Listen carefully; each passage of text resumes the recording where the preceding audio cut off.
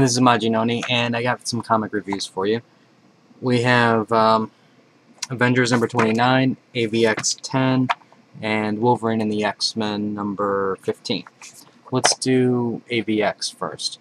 Now, this is Bruder and Kubert's chance to take over this book. And overall, I thought this was, in a way, I guess you can say it's going back to being good again.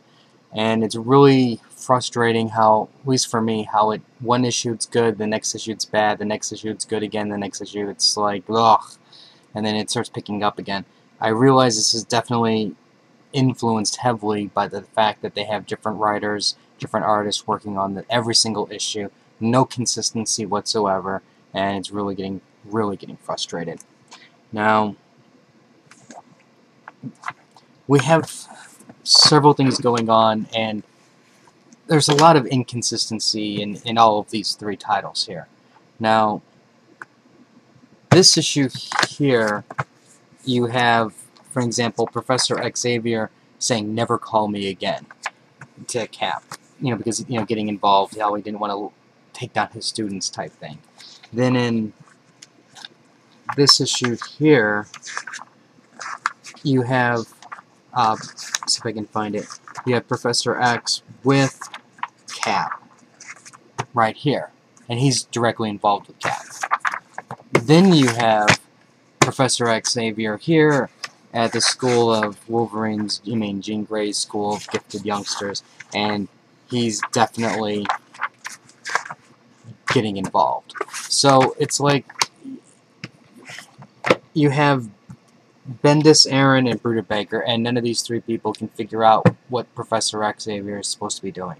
And I think that's the sad thing. Nobody's paying attention. Now, anyways, going back to this, there's some really good parts to this. You have fantastic artwork, and you have Emma Frost going off the deep end. You have a nice exchange between Emma and Magneto about, like Magneto's trying to say, hey, what you're doing is wrong, and then Emma's like, well, before you say that I'm doing wrong, why don't you look at your laundry list?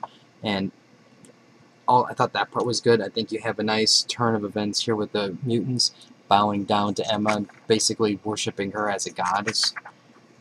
Then you have a nice little battle between Cyclops and the Avengers that are left.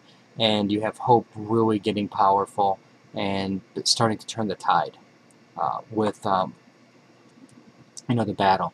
And it forces Cyclops to go get help. And I think that part's really starting to get strong, and I'm really looking forward to what's going to happen next. Now, with the Avengers issue here, I like Simonson's artwork, but I think at times I don't really like it at all. And this is the time that I don't like it, and part of it's the mouths. They remind me of Land too much, and that drives me up the wall. But anyways, what we have here is the Avengers, namely Spider-Woman, saying, hey, in order to take down the X-Men, you have to take out their telepaths first. So they're trying to get Rachel. So the thing to look at here is you have Rachel, she's fighting the Wolverine, Kid Gladiator, and everybody, and it's basically, you even have Namor here. And Namor's been beaten a long time ago. And Xavier basically puts everybody to sleep. It's a very anticlimactic fight. It's really boring. And I guess you can say the one really cool part, or part that I really liked, was Kid Gladiator flying into Giant Man's eye. I really liked that part. Everything else is completely out of continuity, and it's a shame. And I understand that part of it's due to the fact that the shipping times of these books, but I'm like, if you couldn't put this book out earlier, maybe you shouldn't have done it. Maybe you should have done something else instead. This one also, if you look at the grand scheme of things, it's confusing. You have Hope sitting there at Wolverine's school. She's not supposed to be there. She's hidden away.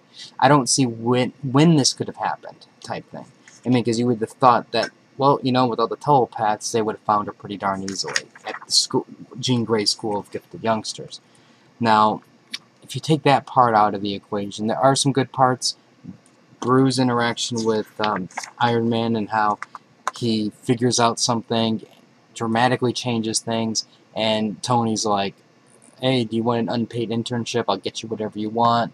Why don't you come work for me? Then you have Kitty Pryde and Iceman making goo-goo eyes at each other, and a really, really jacked up relationship between Husk and Toad. I guess you can say Love is Blind. And the really disappointing thing is, at the end, you have Kid Gladiator being forced to leave.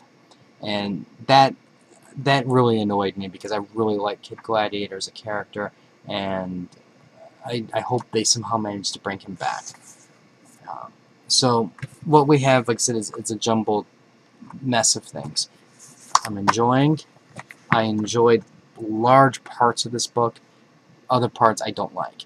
And from what I can tell, as bad as this was, it seems like this issue is first, then you're supposed to read this, and then stuff happens in between, and then this, and then this issue. That's what I'm kind of gathering is going on. But at the same time, they make references to the land of Kung Fu in this issue. So if that's the case, then I'm not sure when this is supposed to take place. I really think what Marvel should be doing with these massive crossovers is they really need to start numbering them. You know, 1, 2, 3. That way we know what order they're supposed to be in. But I guess if they did that, it would be easier for us to figure out that they screwed up in continuity. So let's give you guys a free book, shall we?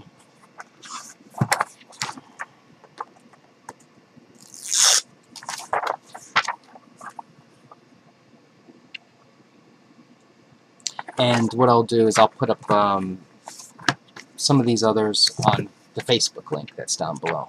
So anyways, if you have any comments or questions, let me know. Rate the video up or down, let me know what you think. More reviews later. So until next time.